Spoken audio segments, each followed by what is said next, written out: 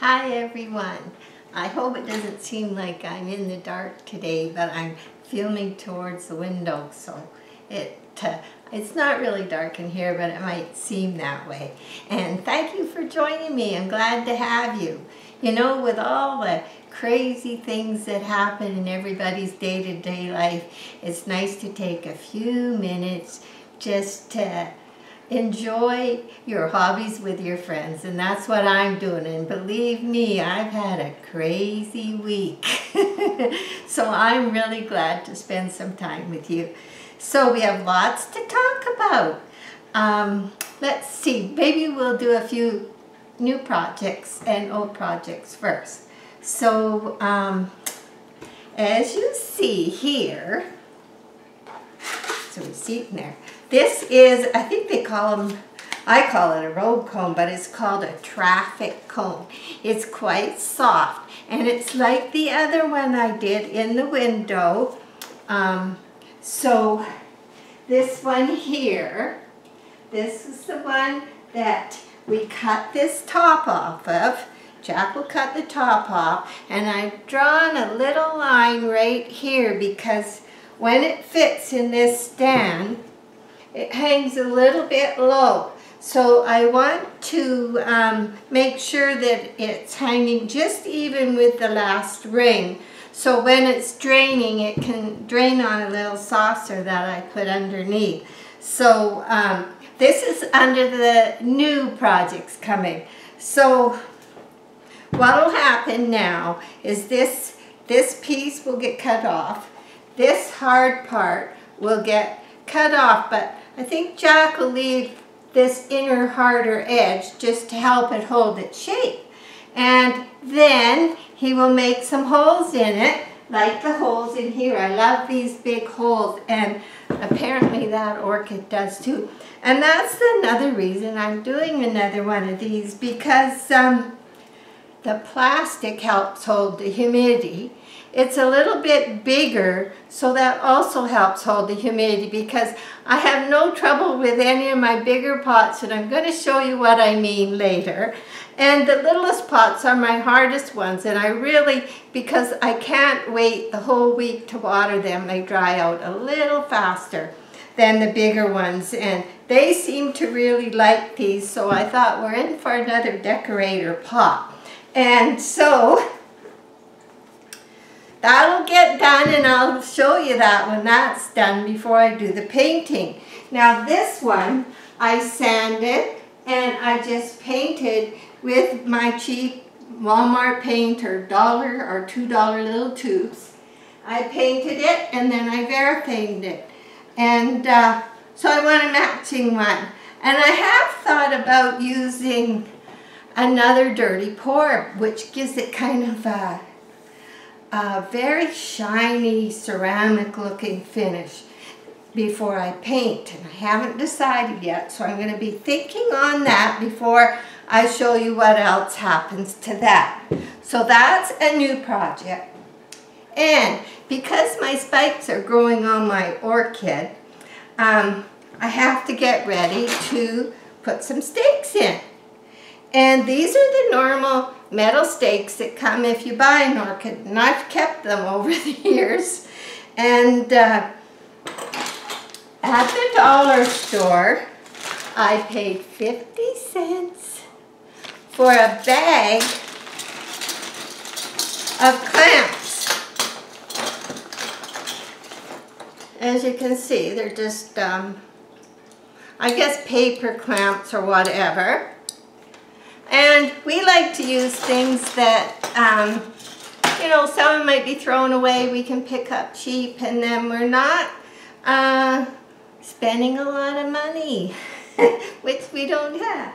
So what did Jack do? He took those stakes and he brazed them onto the end, as you can see, and then he put some black paint on them, and it's on one and the other one still works, so you can squeeze it so it even fits a thick pot. And then once once you got it on the side of your pot, and I'll show you one that I've set up, then you can use, oh well, you know sometimes when you get, oh there it is, sometimes you get your orchids and they have these kind of little ties instead of butterfly clips. They're just a little piece of rubbery kind of coated wire that they usually wrap the orchid to this wire. And I kept them too. And so what you can do, once you've got that clamped on your pot, you can just tie these two together, because the heavy one will flop forward. So what you do is you get a wire or anything to tie these two so they stay up, because then it won't fall. And I'll show you that as it's on the pot. So depending on the size of clamp, how big a wire you need to cover that space. So it's a cheap alternative, and I know you can buy them online, but this works. Keeps Jack busy too. Okay, so anyway, oh, that's the receipt for that. So that's the other thing we got going. And I just want to show you the beaver. The beaver's got his first coat of paint. It's not, I'm starting out with a light color, and then I have to go to Walmart and buy some more paint. But it's, you know, those little things for $2, so, or just under. So I'll show you. He is no longer green, and he's got this light color underneath. So that's just the first part. It's kind of honey brown, I think they called it. I'll put him over here. So I've started him too, and it's so relaxing. That's what I like about hobbies. Whether, you know, watering day, I turn my favorite music on, and that would be Van Morrison. I just love him, and he always has something to say when he's singing, and I don't know why. So I put Van Morrison on, and I can spend a couple hours watering, and I enjoy my plants and get right into it. You know, it's like a holiday, probably better than a holiday, because it's a mental, spiritual holiday for me. And that's what makes gardening fun, especially the orchids in the house. And so there's that. Now, we're going to do a little tour after, but I want to explain something really weird. Okay, I don't know, we all know that I got at a garage sale the 1931-17 Schultz's X fertilizer, and it was full. I got a garage sale. She said, take it free. Well, my daughter comes over on Sundays for dinner, and she took the bottle home to try it on hers, because she's just moved, and we're going to see if some big spiking goes on. But that problem led to another problem, because this is no longer available. Now, I wouldn't panic, because as long as you have a bloom booster or that higher middle number, you're probably still as good. But anyway, that just opened a can of worms. So I thought, you know what? That one's old, and I'm going to see if I can find some.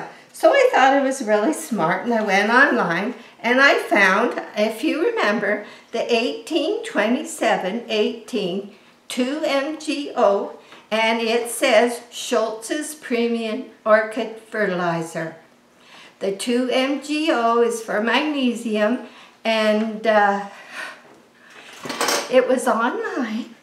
And so I thought, oh, down at the bottom was a little Canadian number, 1-800, that I could phone and ask a question. So I phoned the 1-800 number.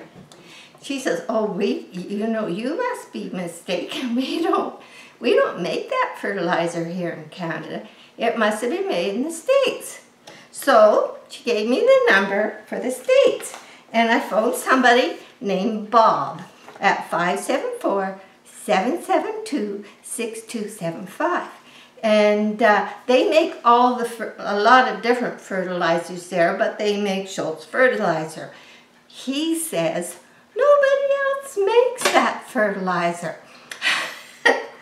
So he went online to try and find the one I bought, and he found it. And he says, this isn't ours. And he says, it says Schultz Fertilizer. I'm looking at where you bought it. And then he looks down and he says, this is coming from Lithuania.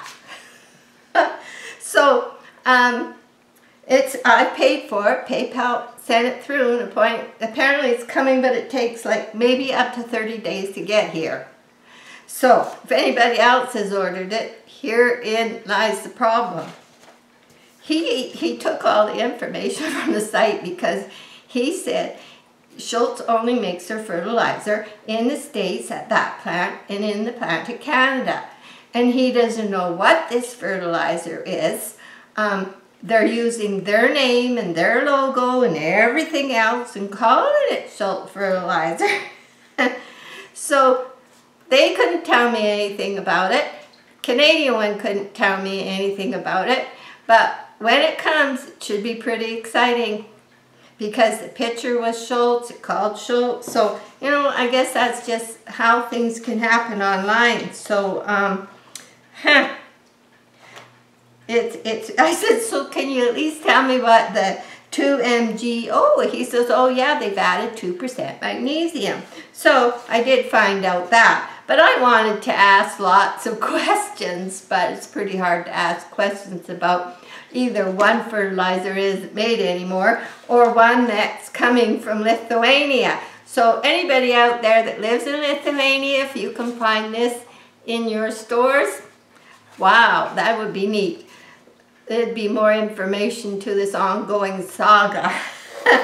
So that was something. I like to keep in touch with you, you know, like my next door neighbor, if she liked orchids, but she doesn't. But, you know, just to let you know what's going on, what's happening, so there's no big surprises.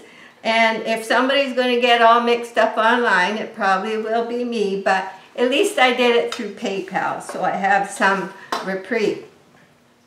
So that's it on projects until the traffic cone is cut off and has holes in it. And I'll show you what I'm going to do next. And I'm going to take you for a little tour because some people have been asking about some pots. So I'll explain that to you. And thanks for joining me. And that's for the ones that have to leave and can't stay for the tour. But if you can stay for the tour, it should be interesting. So thanks again for joining me.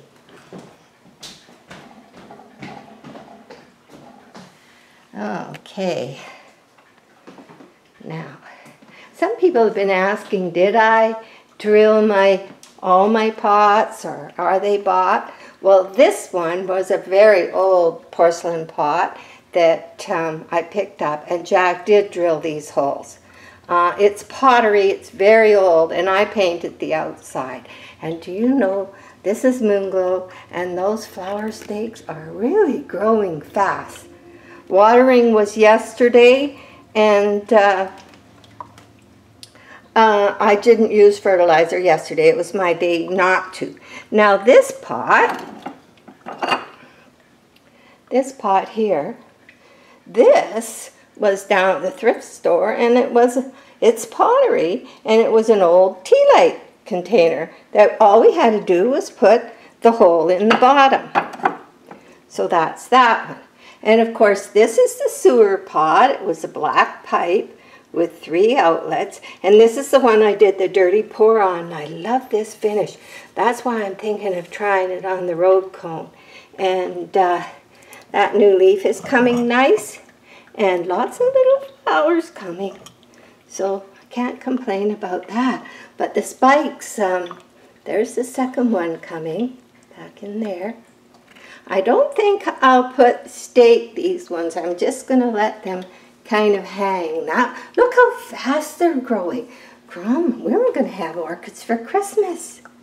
Yeah, so this is the one I call the Manet pot because Jack just took the regular sewer. He actually painted it with kind of a dark brown paint, and then he put all the little marigolds, or, you know, it's a real Manet style pot. And these I never buy new, but you buy these ones. And they seem happy in them. They're just a normal orchid pot, and we got a little spike coming there. So, of course, this is the other traffic cone. And that pot ends about here. We put a screen in it. But so it's a big pot, but it's probably the size of a paint can.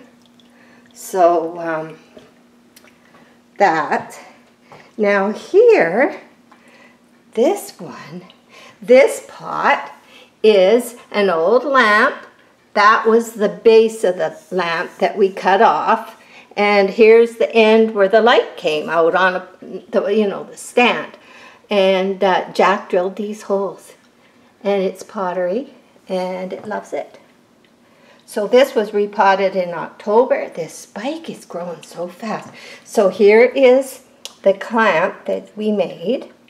And I have a little wire holding these two together because this will flop down. But you need to have one separate just till you squeeze it. So you could use a copper wire or anything to just hold them together. And now that is very firm. It's not going to go anywhere. And I'm not quite ready to clip it on there yet because I don't want it to break. And if you're new, it can happen. You can break them off. So eventually I'll very quietly head it up here and stake it on.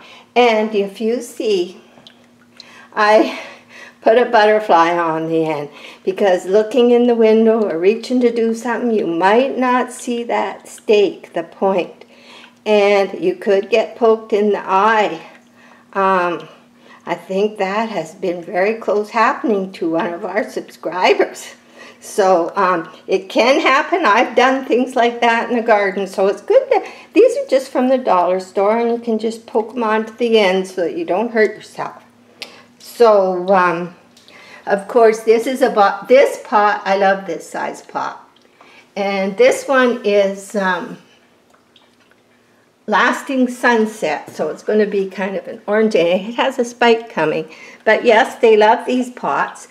And this one here was a garlic keeper. It came with a little dish that matched it, and it sat the other way around. Makes a beautiful orchid pot, and it seems happy. And of course, this is another bought one, all at the thrift stores. Some of them comes with saucers, some of them don't. And then I left this little bit of a stake from the last flower to clip my little wire on so that I have a little name tag on it. So yeah, those are all doing good. So we're going to head into the other room. Oh yeah, these ones I forgot. And of course these were just picked up at the thrift store. And I just sewed these little coir, whatever they are, mats. And there is a spike coming down in there. Yep, down in there. So they seem happy in there too. Okay, let's go in the other room. Kind of had a sunny, windy, cloudy, everything day out there today. See, there's another butterfly protecting our eyes on the end of that. And I put that there, and I'm still waiting to, let me put him up, for this guy to open. I don't know. Ed, if you're listening, is there something wrong or is it still coming? Because I don't know that much about slipper orchids. I read a bit. It seemed happy. This is the one I dropped on the floor when I received it in the mail. And it grew the new leaves over here. And it seems very happy. And it's even spiked. And so, we will see. We will see. Taking its time. This was a normal flower pot. We drilled holes in just in time for this slipper orchid. Got another new leaf coming in there. And let's see. Okay, the one in the back. See if I can get in there better. Oops. This is an upside down lampshade. We never had to put any holes in. It's how it came. Let's see if I can get down there. Yeah, there we go. it's tricky in these windows. Okay, a bot pot, all thrift store. Didn't have to put holes in those. And of course, this one, this is that dirty pour put over plastic, which I might do to that traffic cone. And this is, of course, my oldest orchid, and her spike is growing fast.